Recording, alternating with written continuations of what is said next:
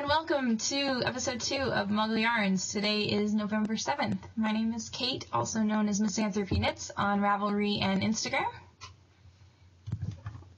And I am Becca, also known as RBF42 on Ravelry, Instagram, RB Fletcher on Twitter, and yeah. Alright. I think that's it. I don't ever check Twitter, so if I said it, I wouldn't. My Instagram goes there. That's pretty much all that happens at Twitter. I every so often check my Twitter, but yeah, most of my stuff goes. Instagram gets fed to Twitter, and some of my Facebook pages just get fed there. Yeah. Alright. We love you, Twitter. Yay! So, welcome back to all of you who watched us last week, and a brand new welcome to everyone who is watching us for the first time. Becca and I have been rabbing together for many, many years. We played Nerd Wars on Ravelry together. It's kind of how we met, and decided that since we're giant nerds, we should get together and talk about knitting and nerding on a podcast. Knitting and nerding! Yay! I love that. I love that. So let's go ahead and just jump in. We're recording late this week, which is completely my fault. I waitress, so I work nights, and we normally record on Wednesdays, and I ended up working, and then we were going to record on Thursday, and then I ended up working, and then after last night I was like, no more. I'm taking Friday night off, and so we're recording. So sorry about that we're late. Wouldn't Friday have been better tips? Actually, Thursday is better tips. I work at a wings place, and they do all-you-can-eat on Thursday nights. I made a lot of money last night. So. Yay! That's knitting money. More knitting money. Pretty much the only reason I work is for yarn. But we'll work for yarn. We'll work for yarn, seriously. Unfortunately, my electricity company doesn't really share that philosophy. You should just knit them a blanket and exchange it for your bill. Or they'll knit myself a blanket because I won't have any heat. Exactly. Oh gosh. Okay. All right. So let's talk about the things we were going to talk about. Yes, start we should probably do that. With our red tape, our administrative stuff. So I released a new pattern, which is really exciting. It's called Kaledoscopic Shawl. It's designed for variegated yarns, which I have a lot of these sitting in my stash, just single skeins of brightly colored variegated yarns, and I never know what to do with them, but I buy them because mostly I buy fandom-related yarns, and they're all crazy colors. They really are, like Supernatural yarn. A lot of hers are highly variegated, and I don't know what to do with them. Yeah, like Nerd Girl Yarns was one of the companies that I buy a lot of variegated yarns from them, and I love them, and they're gorgeous in the skein. There's only so many pairs of socks that you can make. Yes, I definitely need to make new socks. You should, because hand knit socks are awesome. But this is a shawl, and I am a shawl addict. I am obsessed with making shawls. As you can see from my wall of shawls behind me. I don't know, can you see that? There's a lot of shawls. Yeah, not really. There's some tails. Not so much right now. But, so I actually had a dream about this shawl. And wrote the pattern and had some fantastic test knitters test it for me, because I work by charts, but I know not everyone does. So all my patterns have charts and written instructions, but I can't write. Written. I cannot write written instructions to save my life. They are always a jumbled up mess. So I have fantastic test knitters who come in and like, Kate, you had a little ADD in the middle of this row and you ruined everything. Please fix it. So thank you to all of my test knitters. You're awesome. So anyway, that pattern has been released. It's fun for your variegated yarns, and it doesn't have to be a lace weight or fingering weight like most shawls are written for. It's sized so you can use any weight of yarn. And then you use a random number generator or D20 to decide whether to do another repeat of like a mesh section or to move on to a little border section. So it's D20. Yeah, so everyone is completely unique. So it is fun. It's a fun pattern. And to celebrate that publishing, we decided we were going to have our first giveaway. Yeah, so I'm going to give away a copy of the pattern. I mean, depending on how many people enter, if only like 3 people enter in our giveaway, I'll probably just gift all of you a pattern. But if we get some competition, we'll give away a couple copies of the pattern. So you're saying if we have more than like 5, we'll do a giveaway. Yeah, there you go. I don't know. We'll see how generous I'm feeling on that day. So let's say from now until the end of November, we'll play this game. It's a picture that is flashing up on your screen right now. So suddenly you are all a Time Lord, and the object closest to your left hand is your sonic item, which for me is yarn, shockingly enough. One of your parents' occupations is your title. So my title is the banker. I am retired. Retired, okay. And then the last text that you sent is your catchphrase. I had to edit mine down because my last text was about dinner and it was really long. So mine was a birthday text. That wasn't going to work. I went back one and found my last text was, yeah, I can do that, which I feel like is an okay catchphrase. I think so. What'd you pick? I picked, what did I pick? I think I picked sweet. There you go. Have the one Which word. Which is so much better than, oh, happy birthday to your husband. Well, you're going to rock the one-word catchphrase like 9. Well, considering that my title is retired, I guess I got to be sweet, yarn, and retired. Although, it's yarn wrapped around needle, so it's pointy and painful. What does one do with sonic yarn? Knit things. Okay. Make things. Make things and... Okay.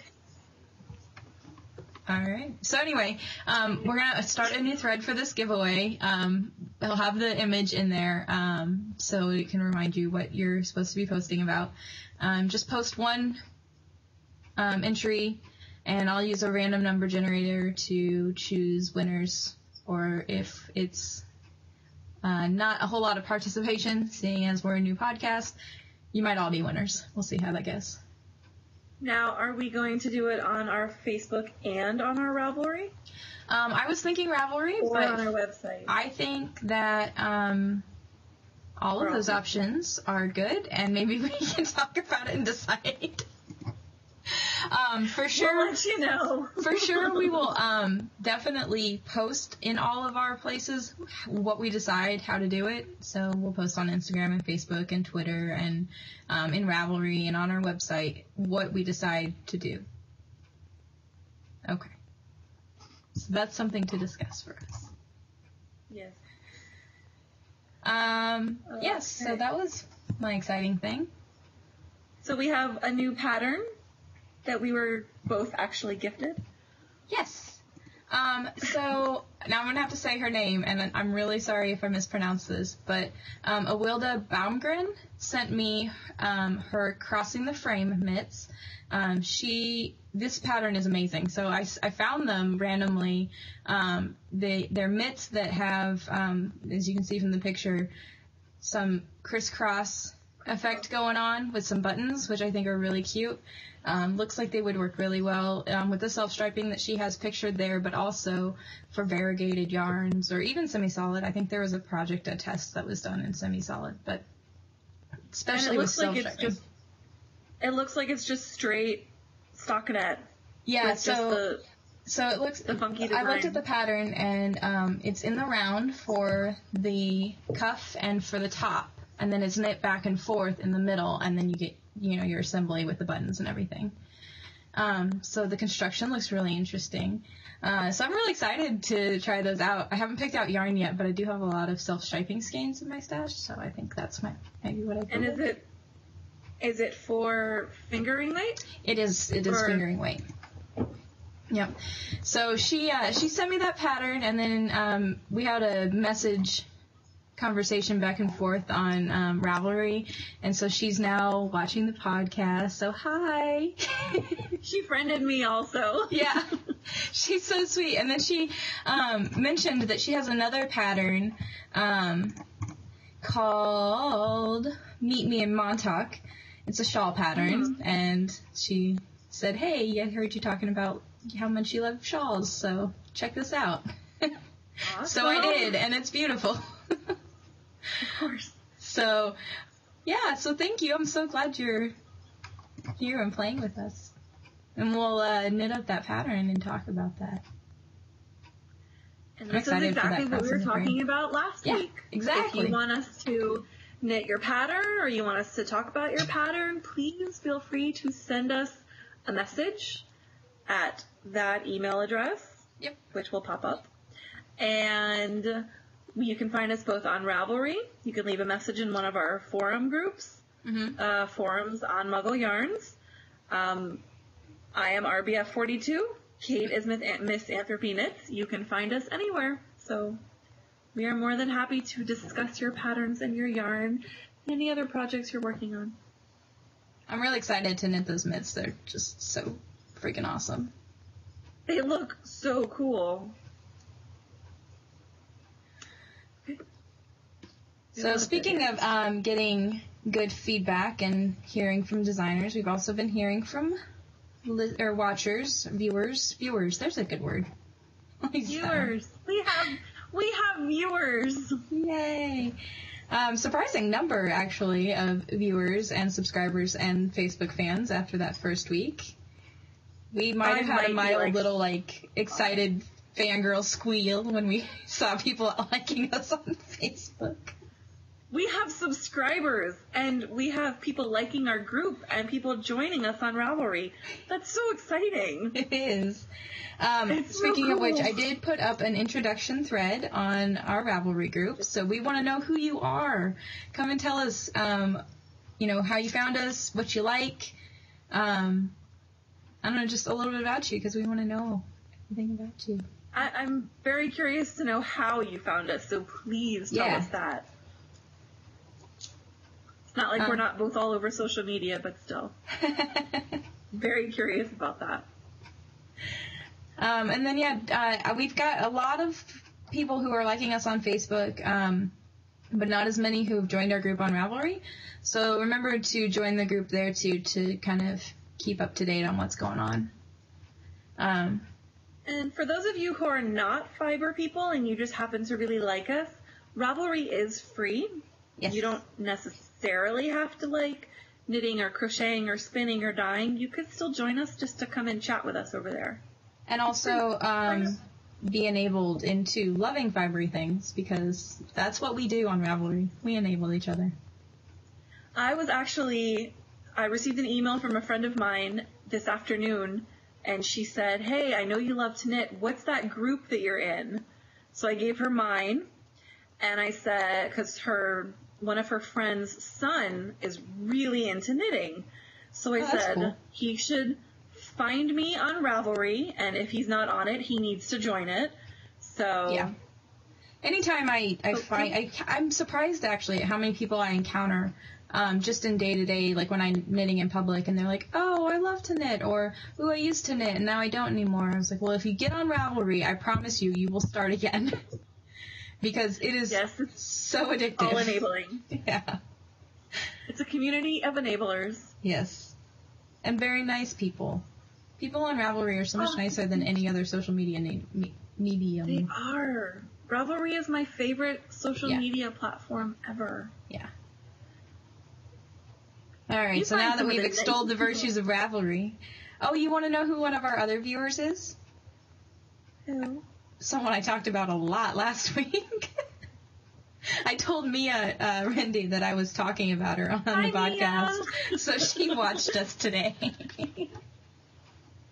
She has a sick child at home. She's like, are you going to talk about me tonight when you record? Yeah, probably. Probably. But That's awesome. And we also have plans to upload to iTunes. So for those of you who like to watch your podcasts on iTunes, I'm going to put last week's episode and this week's up once I get everything ready to post. So you can subscribe to us on iTunes as well. Yay. So I think that's all of our red tape, yeah? I believe so. That seemed awfully drawn out tonight. We kind of keep going up on tangents. Yeah. We like tangents.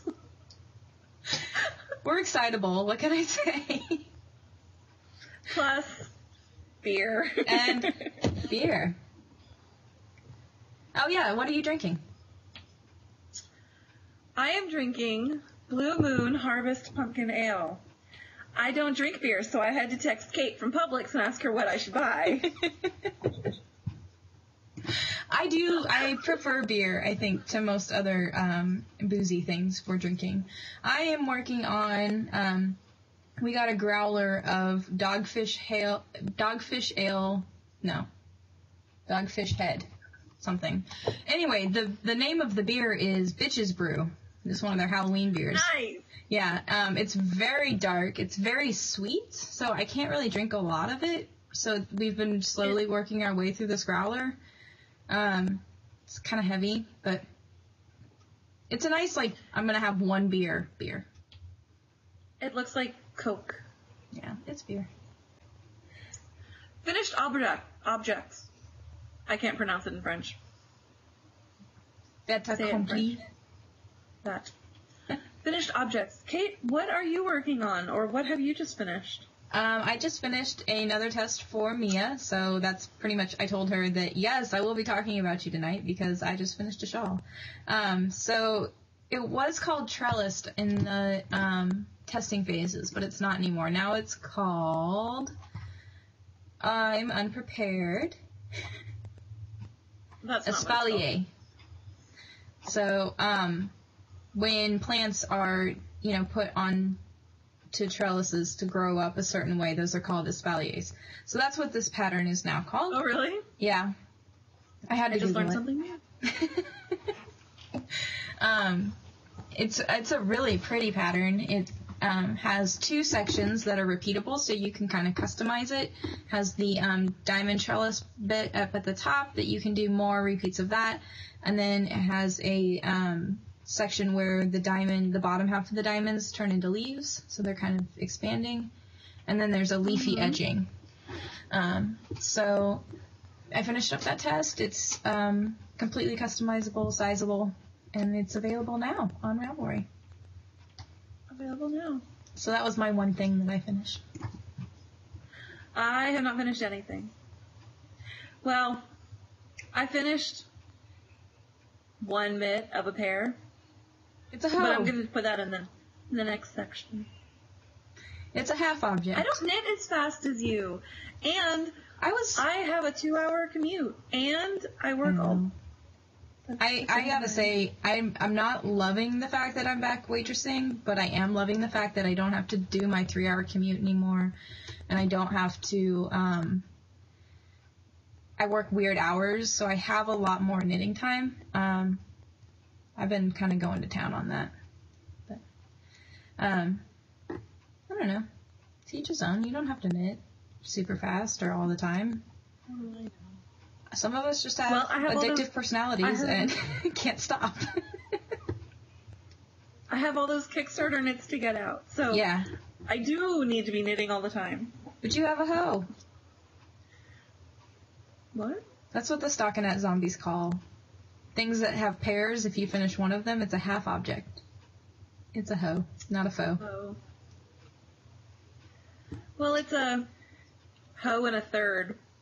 Right. Which transitions nicely into our works in progress. Yeah. Our whippies. Whippy. So you're working on some knits.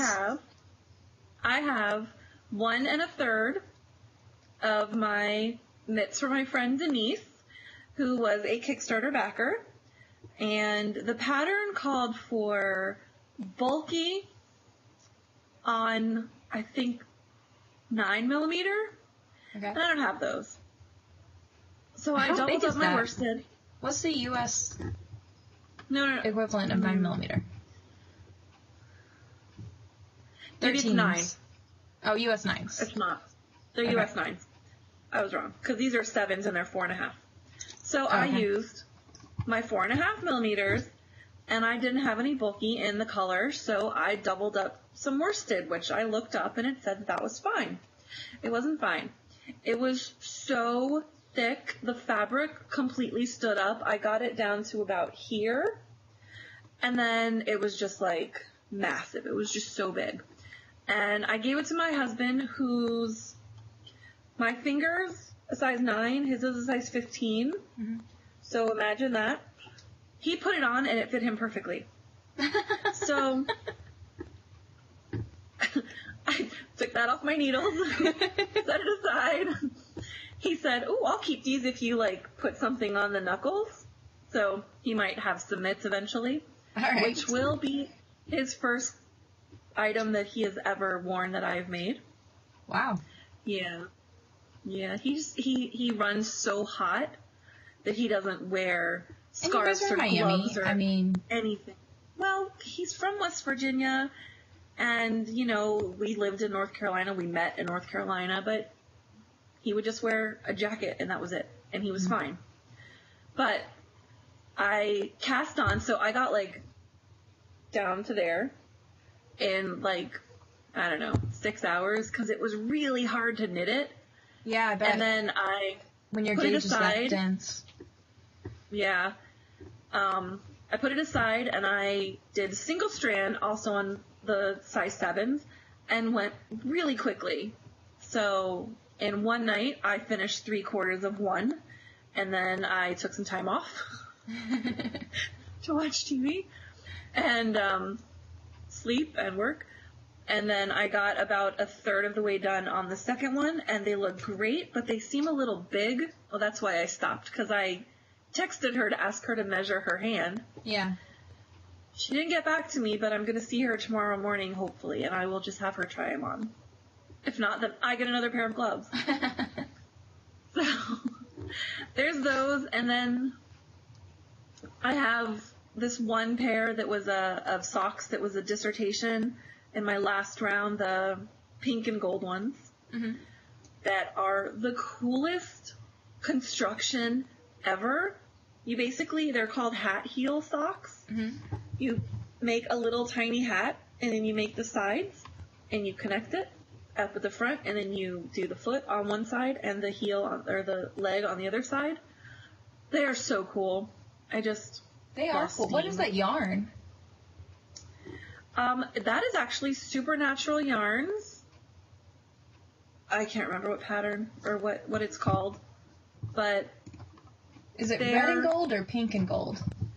It's pink, gold, and it has like gold stellina throughout it. And sparkly socks. They're I love sparkly socks. They are absolutely gorgeous. It's Supernatural Yarn Griffin sock.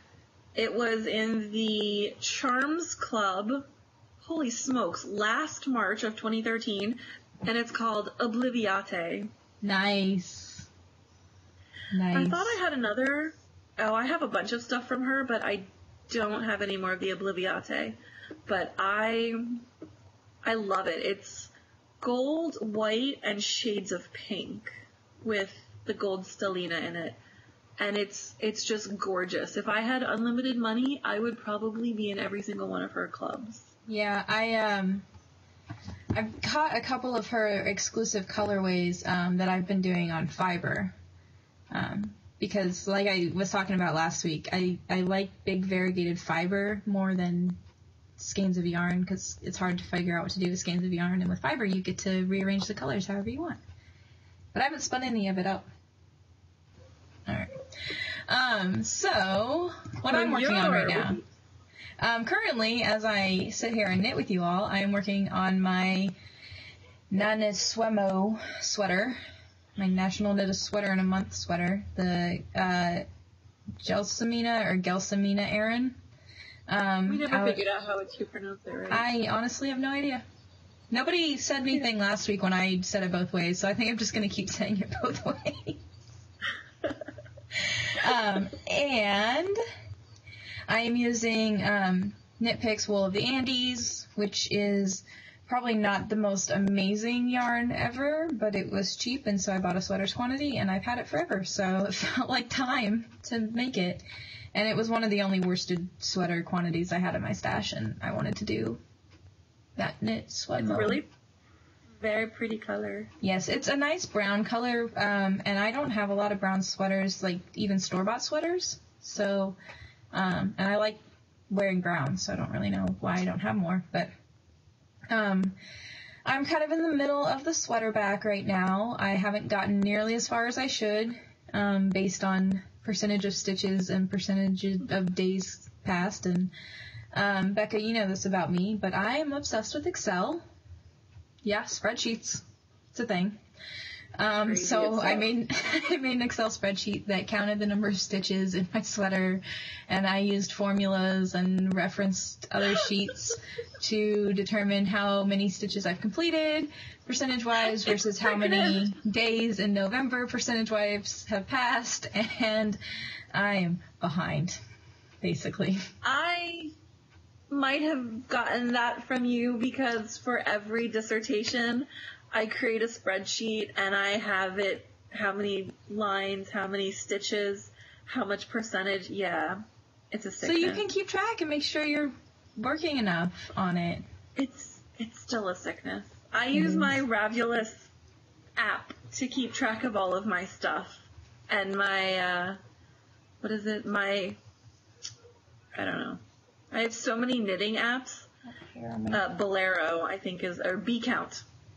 I use B-Count to keep track of all of my patterns. I use Knit Counter. It's I have B-Count on my phone, but I use Knit Counter. It's an Android app, and it does the counters can interact, and you have multiple projects. Cool. Yeah, that's why I like B-Count, because you can have as many projects as you want from what I see. I mean, when I finish, I actually delete a project out of here because I have certain ones that I'll use over and over again. But if I'm done with it, I'll delete it. I only use it for my counts, and if I do any modifications to it, I just note that in my Ravelry notes. Mm-hmm. And there's actually been so many different patterns that I don't like the way that it's written, or I add stuff to it. So pretty much everything I do now has some sort of mod that I just kind of keep it in a Word doc on my computer. Well, that's one of the wonderful things about knitting is that you're making something by hand. You can change it however you want. Like, there's a pattern. Doesn't mean you have to follow it. It's a guideline. They're just guidelines. You just make it up. I mean, that's the whole point of handcrafting is to make it your own. Soapbox ended. The other thing that I'm working on right now is a boneyard shawl. So I showed you all last week the boneyard that I made in Tosh Merino Light.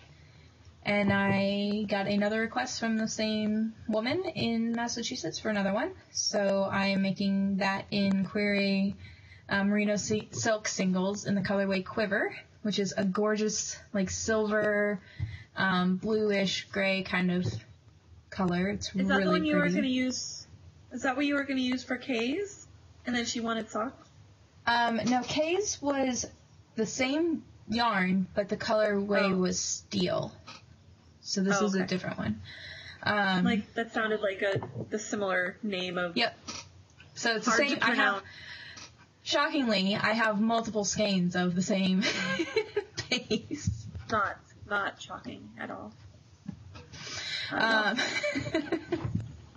So I would say I'm so this shawl I made the first boneyard on size 8 needles, which is huge for fingering weight. Oh yeah, I saw that. Like really big. Boo-boo. But it turned out really nice. It was very drapey, and the singles yarn, when you get them wet, since they're not plied against anything, they just kind of foof, and they take up all the extra space.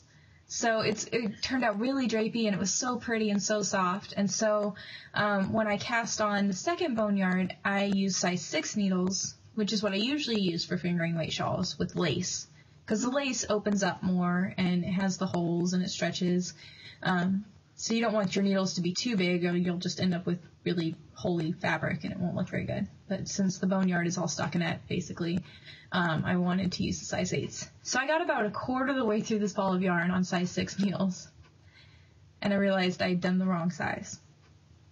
And it was going to be too drastic for you to switch? Yeah, oh yeah. Huge difference. Which is amazing, because it's only like 1 millimeter difference, right? Yeah.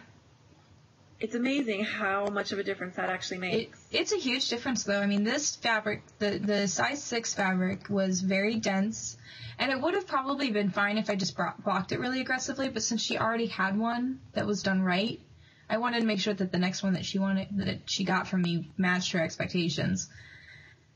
And so I ripped it out and started over on size 8 needles.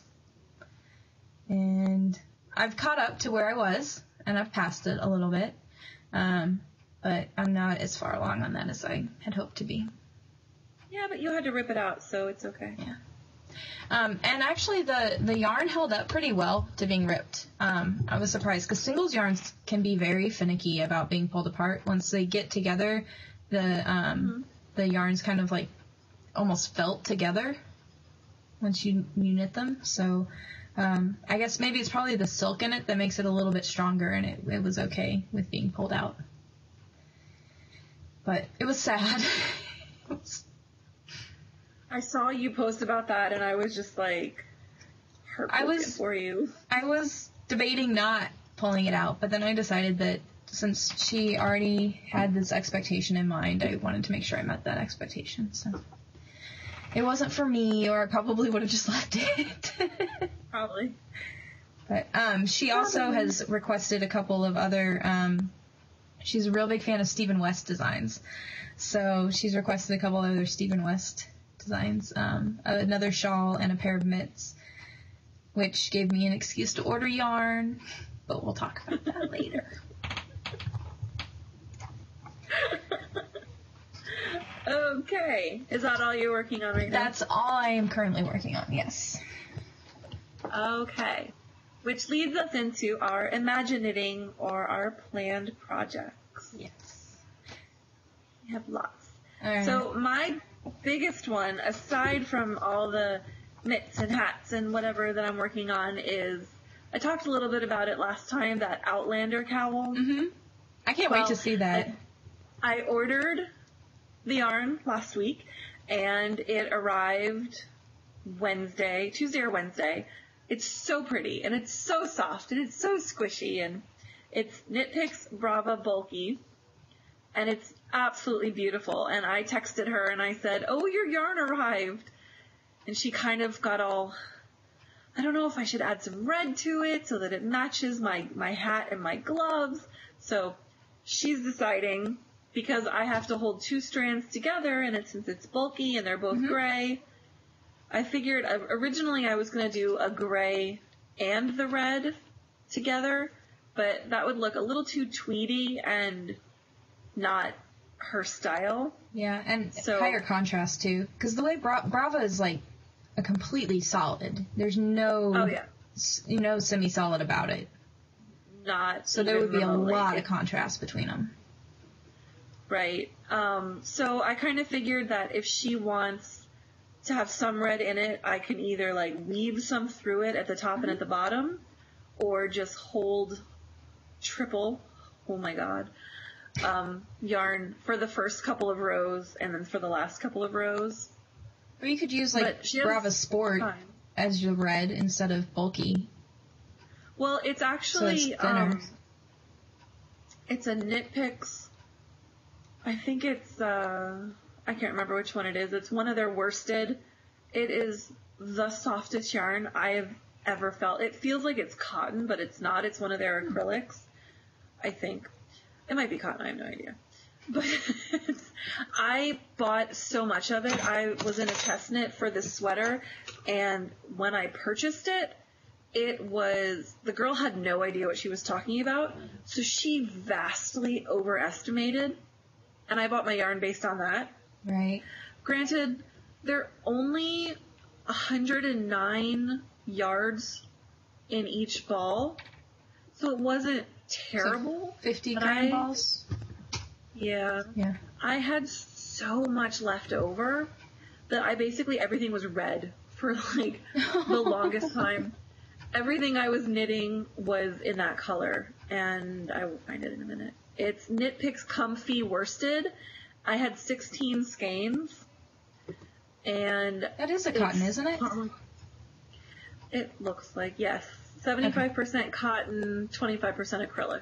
Yeah, I think I've gotten a couple of emails from them about, like, comfy dishcloths or something. But it stretches so beautifully. Like, it is unbelievable. But it ended up, it was it ended up being a cardigan, like a really short sleeve cardigan that I feel like I kind of want to add more sleeves to it. Yeah. And I wear it all the time. And it only took 8 skeins. Half. Yikes. Yeah, that is a lot of extra yarn. Let's see. So she got a hat and a pair of gloves in that yarn. And then I did a scarf for a swap, and I did mitts for a swap, and I still have 3 skeins left. I've done so much with it. It's awesome and it's beautiful. The color is amazing. But what colorway is it? It's pomegranate, so it's like a super, like a deep wine red. It's so amazing. It's beautiful. But I have so much of it. So. It's enough that you never want to see it again. Yeah. I kind of, like, don't ever want to buy it again.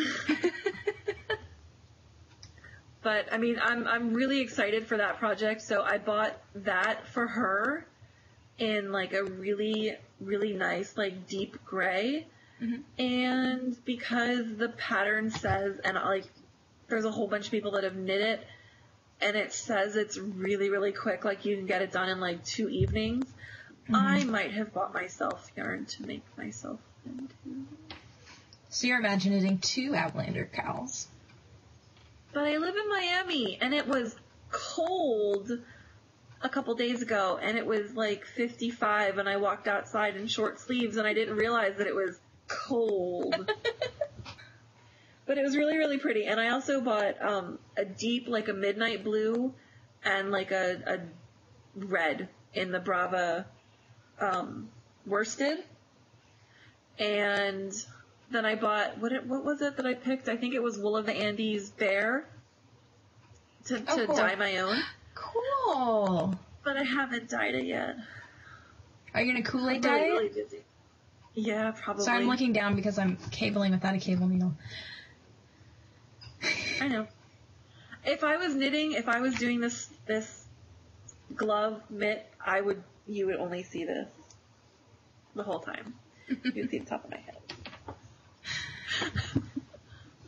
So that's what I am imagining. So what are you imagining? So I'm still imagining my socks for my sister, those Bumblebee hand-spun socks. I did not cast them on this week like I had planned because I ended up ripping out my Boneyard shawl. So I balled up the yarn, which looks really cool in the skein. I really like this hand spun. It's cool. So I'm kind of sad it's going away. And it's so soft. I have the hiccups. It's like crazy, amazing soft. Like not even fair that it's going to be socks. It is merino. I want to say it's a blend. I don't think it's merino bamboo. I think it's merino tencel. Now I'm second guessing myself. Hold on. Oh, merino sea cell. That would be why it's so soft. So sea cell is it's a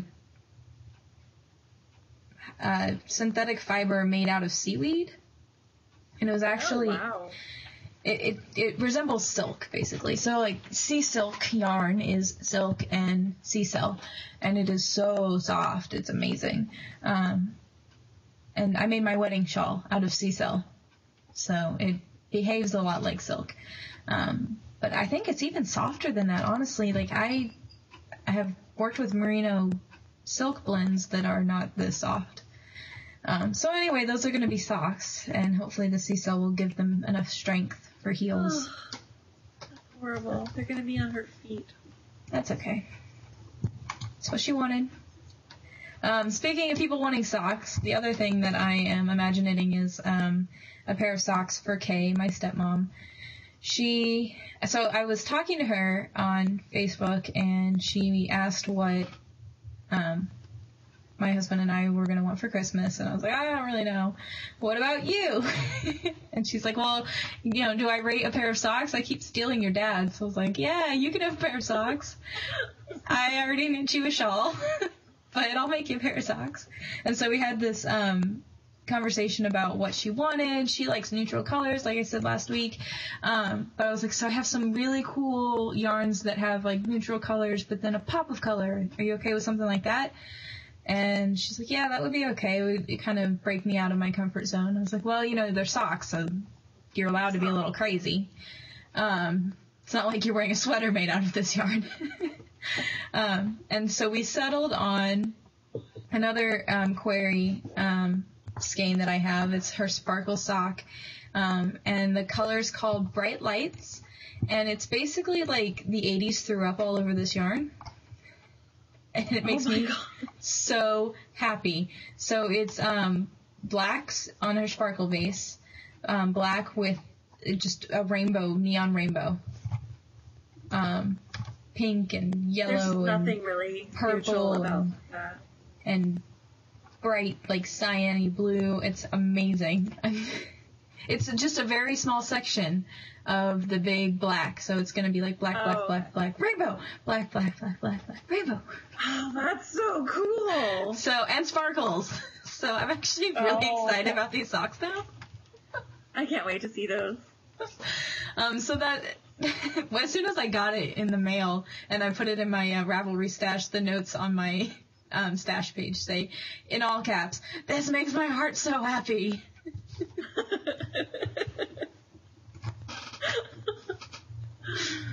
So, anyway, I'm imagining those socks as well.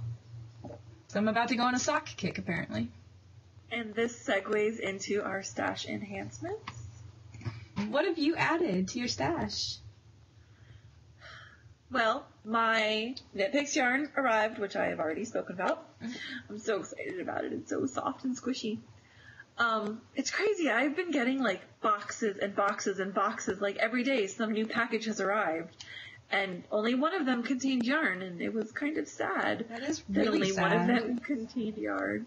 They were mostly from Amazon and finally Vistaprint. But that's another story. We'll get to that. We'll talk about that in the general life stuff. So, so that has arrived, and then the Kickstarter that we both backed, which was the Twist Fiber, which I love how my note says, what did I order? So I did the fiber reward, even though I have never spun before. Enabling! Kate has been enabling me forever that I need to learn. So I did the fiber reward, and I picked BFL, we think. Mm-hmm. We hope. Yeah, so we actually have this long conversation about what to pick. Generally, people tend to like BFL when they start, which is Blue-Faced Leicester is a breed from the British Isles. It has kind of a longer staple, which means that the fibers are longer when you spin them. So they're, I don't know exactly how long. I mean, it varies, but like 4 to 6 inches, I think. Yeah, so the fiber staple is longer, and it's kind of a grippy fiber, so it's less likely to just draft apart while you're spinning. So that's why it's one of a good choice for beginners. I am also shopping for a drop spindle, and Kate has been schooling me on what I should get, which is, under 1 ounce? Well, and I would say around an ounce. Top? Yeah, so somewhere between 1 ounce to 1.5 ounces. Beginner spindles tend to be really heavy, and you end up with thick and thin yarn, and it drops a lot more. the theory behind having a heavier spindle for beginners is that it will spin longer because the momentum goes longer, but it gets heavier, and so it kind of doesn't really balance out. So somewhere between 1 and 1.5 ounces. And top whirl, I think, is easier to learn on than bottom whirl because the hook is at the top, so it gives you a place to kind of hitch your yarn, whereas on a bottom whirl spindle, you have to tie a knot on it to keep it, a half hitch knot to keep it on the spindle. So it's just one less thing to think about. And you also spin it from the bottom, which I think is easier to flick. We're going to have a whole Kate and Becca do spinning episode once the spindle arrives. So, yes, I have been scouring Etsy, and I have, like, 5 windows open that you sent me the other day. Yeah. That I just never got around to looking at them and measuring out the merits or whatever. So I will be buying a spindle in the next couple of weeks, hopefully days. It's definitely going on, Etsy or really anywhere that you would shop for something. There's so many options. It is very overwhelming. So definitely recommend asking someone. You can ask me. I'll answer questions about spindling. There are also a lot of groups that have, a lot of groups dedicated to spindling specifically, but those can get really overwhelming too. I learned a lot of what I know about spinning in the Nerd Girl Yarns forums. They are very, very helpful, and since Nerd Girl Yarns does yarn and fiber, they talk about different breeds, what's easy to spin, what kind of spindle you should get. So they're very beginner friendly in that form. So I recommend them a lot too. Anyway, so your stash enhancement. So I backed a Kickstarter called Color Me Happy, and that reward arrived. So the base that I received, the yarn that I got, is called Really Happy Sock. Really Happy Sock. And it is a BFL nylon blend. It's 75% BFL, 25% nylon, so it will make very good socks. BFL is awesome for socks because it's a little bit more hard wearing. But the color is a semi-solid kind of tealy green, more green than teal, called First Timer. And it's so pretty. And it might end up being a shawl, even though it's BFL. It's not super scratchy like some BFL bases can be, so it might end up being a shawl. Okay. Yeah. So that was one thing that came, and then I participated in the Nerd Girl Yarns Halloween swap, which I have a whole big story about that I'll talk about here in a minute. But so one of the stipulations of the swap is that you had to include a skein of Nerd Girl Yarns or braid of Nerd Girl Yarn fiber. So I got from my swap partner a Halloween specific colorway inspired by Jason. So it is a really pretty gray and kind of a gray toned brown and red. And that came from Mitsuki. My whole package was amazing, but this yarn is so pretty. And it's not so overwhelmingly variegated that I don't think it could be, I think it could be used in a shawl. And it was on the Nerd Girl Yarns base Heart You, which is 490 yards of light fingering, so it has great yardage for shawls. And it's my go-to base for everything from there. I get all of my, I want this color, Heart You. This color, Heart You. It's my go-to. So she totally hit the nail on the head on that one. Yay. And then actually, since I wrote our notes, I got some yarn in for those custom orders.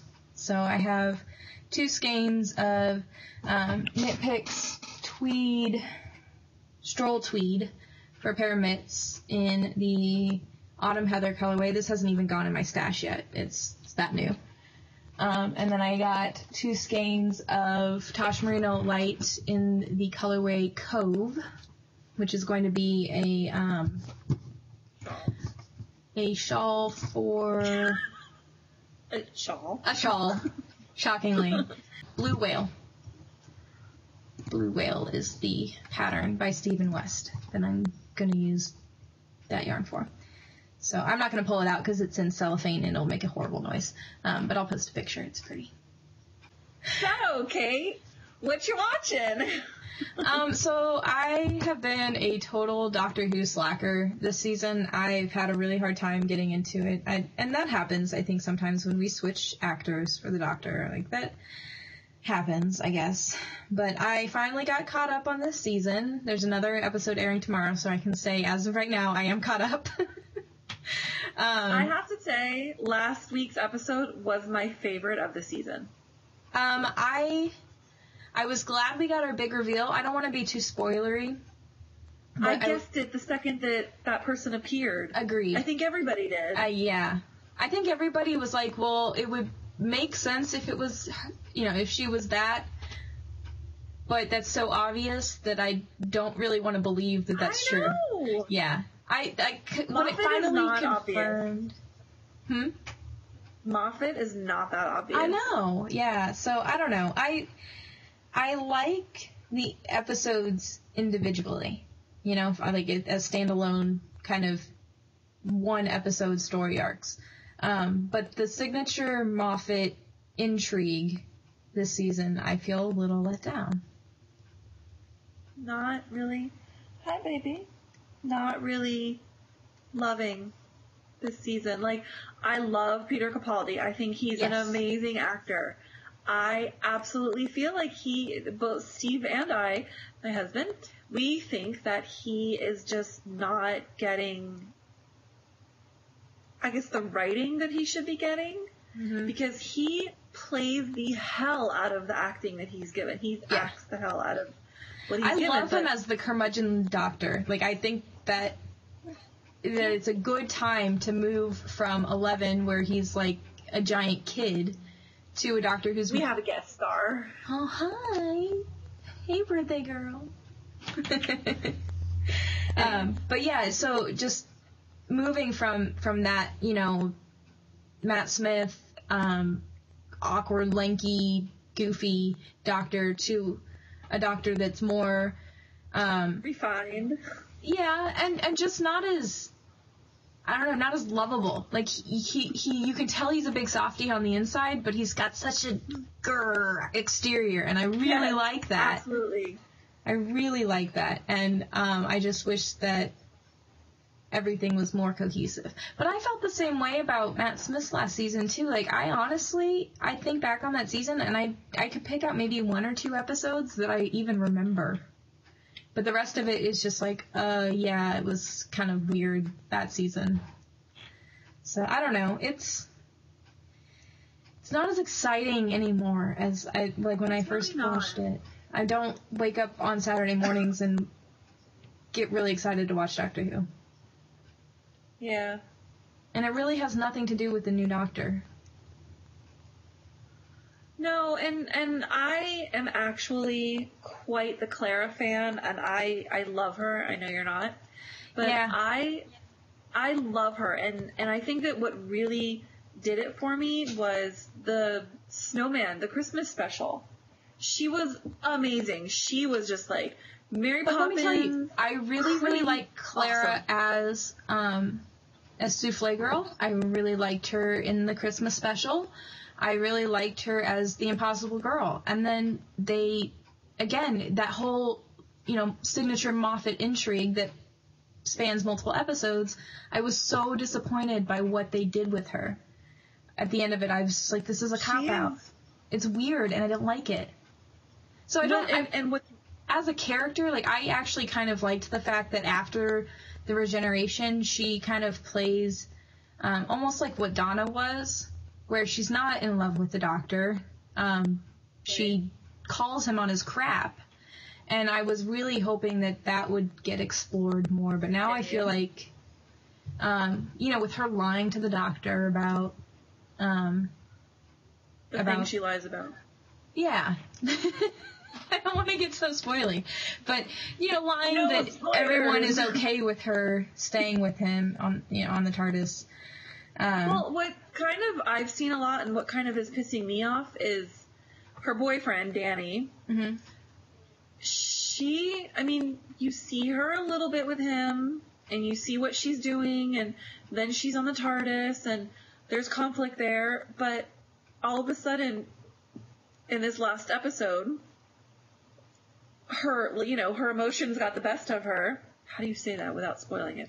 Yeah. Her emotions got the best of her, and I was just kind of like, I don't understand. We haven't really seen them explore that much of a relationship to warrant her reaction. That's good and spoiler friendly, right? Yeah. No, I completely agree too. They really haven't. There was like the really weird first date with Danny where everybody got really offended easily, which I didn't. That was a weird dynamic too. Like, why are you all getting so upset about these things? But anyway, so there was that, and then. And you hear all of their students, all the kids talking about how Mr. Pink and Miss Oswald are in love, but you don't really see it that much.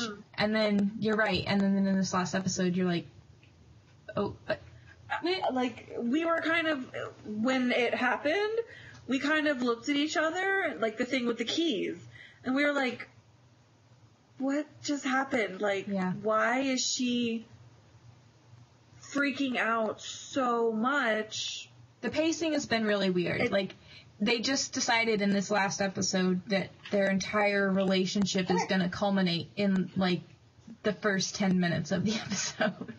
So, and Steve he was not a Lost fan, and he just thought it was, so slow, and he's like, this season is like Lost. He's like, you have to, do you know what I'm saying, though? He's like, you have to watch every single episode, and at the same time you're watching it, and you're like, I don't understand what's going on. What just happened? Anyway, so I'm along the excited for the lines finale. of life's too short to watch television you don't like, I'm not going to give up on it. I like to talk about it. I'm very excited for tomorrow night, Saturday's finale. Very excited. And then, I heard that she's leaving in the Christmas special, so I'm not really looking forward to a new companion. I love Clara, but I don't love what she's doing right now. Yeah. I am curious to see where they go with the next companion. I think that given the last week's episode that it makes sense for her to come to an end, I think, at this point. They have the finale and the Christmas episode coming up. I think that it will make sense for her to stop. If the character of Danny had kind of segued into a second companion like Arthur Darvill did. I thought that it was. I thought it would too. And if it had become like an Amy and Rory dynamic, then it would have made sense for her to stay. But since Danny was so anti-doctor and the doctor is so anti-soldier, that it makes sense, true, I think, for her to leave.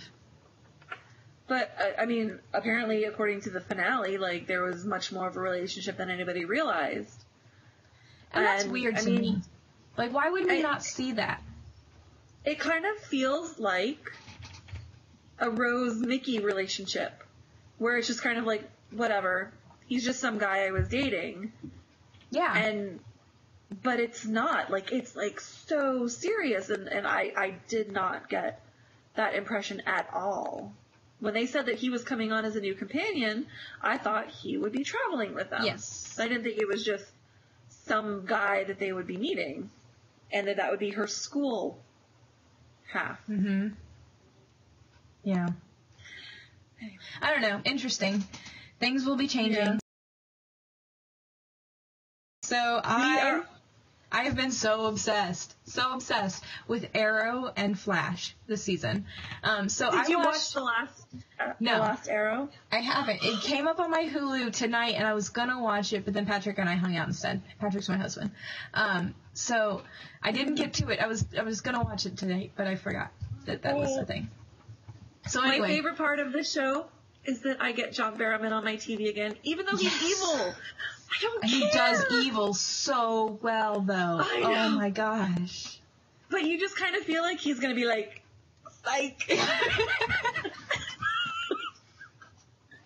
But I love him. He's just like, he is good. Amazing. Evil. He really is. And I follow him everywhere. I follow him on Twitter and Facebook. And him and his husband, like, they so travel adorable.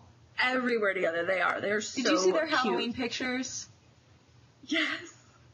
I'm in love with him. I don't care that they're gay. I am so in love with him. Like, see the picture that I just posted. Because that has to come in here somewhere. But I'm so in love with this man, and he is so funny. So I met him last year at MegaCon, and I also met Eve Miles and Gareth David Lloyd, who are on Torchwood, which is also where we originally know Peter Capaldi from in the Hooniverse. But he was actually on Pompeii, The Fires of Pompeii first. When was he? Okay. Donna was with I watched Ted. it totally out of order. I think that happened before he was on Torchwood. And also those seasons of Torchwood, badness, and I don't like to think of them. Yeah. But anyway, I got to meet him, and I got to hug him, and I got to take my picture with him, and I was, like, grinning from ear to ear for, like, the entire weekend. I think I waited in lines, like, the entire weekend, and Steve was just, like, walking around, and he's like, "Are you done yet?" I'm like, no. But I got a bunch of stuff signed by him, and then I got to hug him and take a picture with him, and my grin is even bigger than it is right now. But it was amazing. But when we were waiting for the pictures, because they kind of just like set them all out on a table, and Steve was looking for mine, or he was just kind of wandering around while I was standing in line, and he's like, every other celebrity, because, you know, if you've never been to a con, they kind of like drape off these areas, and you stand in lines that have like 1 million people in them, and you literally have like 2 seconds to get in, smile, and move on. Every other celebrity, like, they have these weird rules. You're not allowed to touch them. You're not allowed to stand, you know, you have to just stand next to them, and they're kind of boring. Yeah, that's kind of weird. The Potter, like, it seems like the Potter celebrities and any Doctor Who people are, like, hysterical. And Will Wheaton, he's pretty good, too. Mm-hmm. But Steve was walking past the line, and he's just, like, looking at all these pictures, and it's, like, people standing next to each other, and then you see John Barrowman's, and he's just, like, all over the place. He's hugging everybody. There's this one group of people, and there was one of the guys was in a wheelchair, and I can't do it because my screen's this big, but he's sitting in the guy's lap, and he's just, like, like that. And that's him. Like, that's his personality. I think every picture I've ever seen him take with a fan, he's, like, hugging them or giving him a kiss or something. Yeah. And that's, like, I love him in Arrow, but he's, like, not evil, like him, and complete opposite. Well, I'm really glad that he's back this season. I never for a second believed that he would die. Oh, no. But it is good to see him again. Oh, yeah. But one of the fun things about watching both Arrow and The Flash is obviously there's crossover because The Flash is a spinoff from Arrow. But Arrow takes itself so seriously. Like, everything in this show is so dark. And then The Flash is just, like, completely irreverent and hilarious. Well, and, like, the main hero is a joke. He's hilarious. I don't know. It's a good compliment to watch both of those shows. So we were having this discussion last night. What's the age difference between Oliver and Felicity and Barry and Felicity? Like, are Barry and Felicity the same age? Because I thought that they're kind of the same age. But Steve is like, no, he's so much older than her. She's Barry's age. Like, I think she's younger than Ollie, but Ollie isn't that old. He's really not. He is like 21, he's just had 22. A lot of bad life experience. And then Barry is... I think he was like just out of college. Yeah. In the first season, like when he came back and it was 5 years, so he's maybe like 26, 27. And I think Felicity's probably like 23. I mean, she's done through college and she's got her master's and like 6 master's degrees. I mean, she's probably about the same age. I mean, she's a prodigy, so she could have been like... She could be younger. I kind of get the idea that she's younger because she is so much more naive. And kind of isolated and socially awkward, which makes me think that she probably, like you said, she's a prodigy, so she probably went to school and was younger than everyone around her. Right. Because she is so awkward. But, I don't know. But Barry comes across much younger than both of them. Right. But then there's still that whole, like, dynamic between the two. Also, the last episode that I watched where, like, Felicity decided that she was going to go off and she doesn't want to die in the basement, blah, blah, blah, and she's going to live her life. And she's going to go visit Barry. And then I watched The Flash. I watched The Flash right after, and I was expecting her to be in it, and she wasn't. So I'm guessing it's in this next week's that I haven't seen yet. So then you're not caught up on The Flash. She was in the whole episode of it. Okay. I was just irritated because I was like, crossover, and it didn't happen. When you get to the ending of it, you're going to be really happy. Because you and I have the same.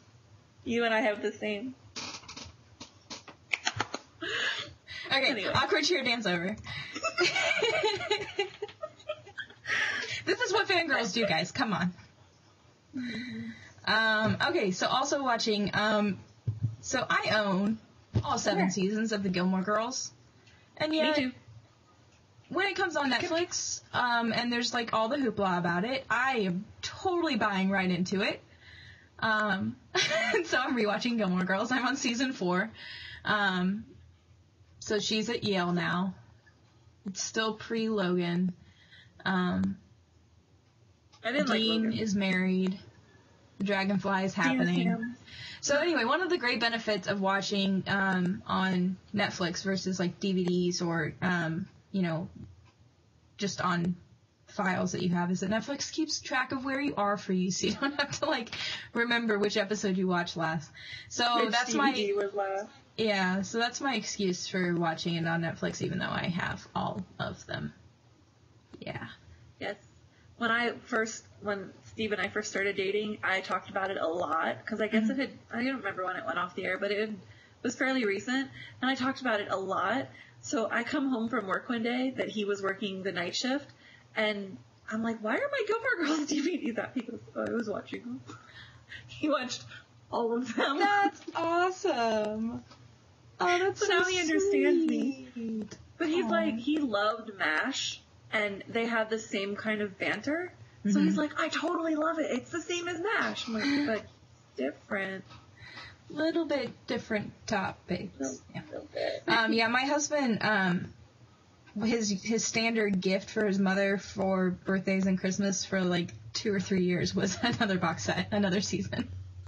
So he's like kind of tangentially seen all of them, so he kind of understands it too. But yeah, I love Gilmore Girls. I will never not love Gilmore Girls. So I'm on a Supernatural kick, which I've never seen it, and I think I'm almost done with season 5. And do you know how hard it is? Because every single show on the CW I watch, so they always have commercials for it. I'm like, what do you mean you're in season 10? I'm on season 5. I know. And Steve's like, oh yeah, Dean's a demon. And I'm like, I know that because I like spoilers. Haven't been watching that either, but Dean's a demon, and I was so upset. And I don't know what's happening, and I don't have context, but it makes me really, like, I haven't watched it I yet. don't know what's happening either. But I am Apparently also... Demon Dean is a lot sexier than normal Dean, though. From what I can gather from the fangirls. That's hard to picture, because he's hot. Castiel's my favorite. Yes, I love Misha. Real life. Real life. Okay. I've kind of alluded to this earlier. I was in that Nerd Girl Yarns swap. And misaddressed my first swap package outgoing to my person. Is that what happened? Yeah, that's originally what happened. So I sent it priority mail, which is 2 to 3 days. It arrived, and I got the message that it was undeliverable, and I checked the address, and I was like, oh, crap, I sent that wrong. Took 10 days for it to get back to me. It's not priority in return.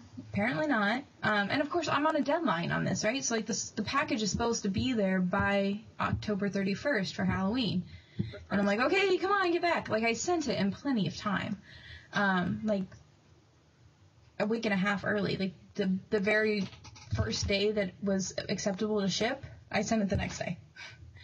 So it took 10 days for it to get back to me. Oh my god. I finally got it, sent it out one day, Priority Express. At this point, it's already November 1st. So by the time it got back to me, it's already November 1st. So I sent let her know at least. Yeah. And I sent her a card, and I was like, hey, so I had a durr moment, and your package is on its way back to me, and as soon as I get it, it'll come back to you, I promise. So she knew what was going on, but I sent it one day. Guaranteed delivery day was on Tuesday, and then it didn't actually get delivered until Wednesday. And so I wrote an email, like I got on the USPS website and followed their links of what I was supposed to do if I needed to request a refund. And so there's this form email thing that you fill out. You put in the tracking number, you put in, the date that it was supposed to be delivered, and then you write a little note. Well, apparently the only part of that whole form that I filled out that gets transmitted was the little note part. Are you kidding me? Yeah. So, and I don't know how this gets routed or whatever, but the person who called me back was from my local post office, which I wasn't really expecting since they weren't responsible for its delay. So they called me, and I had to read the freaking tracking number out like 6 times. Tracking numbers are long. I know. And so the woman who I was talking to kept messing it up when she was typing it in. So I read it to her like 6 times. This is going on and on for a while. She finally figures it out, gets it in. She's like, oh, guaranteed delivery by Tuesday. It didn't get delivered till Wednesday. Like, oh, really? That's exactly what I told you. And she's like, okay, well, let me put you on hold. I figure out what you can do to get your money back. It sounds like the same lady I spoke to. Did you not figure this out before you called me? Like, isn't that the whole point? Shouldn't you have the answer before you call me back? So I sit on hold for like 5 minutes, ravelry the whole time, because I'm just waiting. And she finally gets back on. She's like, okay, well, you're going to have to come in to get your refund, so just bring your receipt. It's like, but I print the postage at home so that I don't have to go to the post office. But it was like $30 to do the express. So, yeah, I'm going to come in and get my refund. Yeah. Oh, my God. Could you make this any more complicated and difficult? Or just deliver my crap on time. That was sad. Let's segue that into my USPS is the devil story. So, I did a Kickstarter, and some of my rewards were bags that had logos on it, and they're so cute. And I also got like little note cards that were personalized and like these little stickers, and great. I ordered them like a month ago. Like, the campaign ended, I placed my order, I was super happy.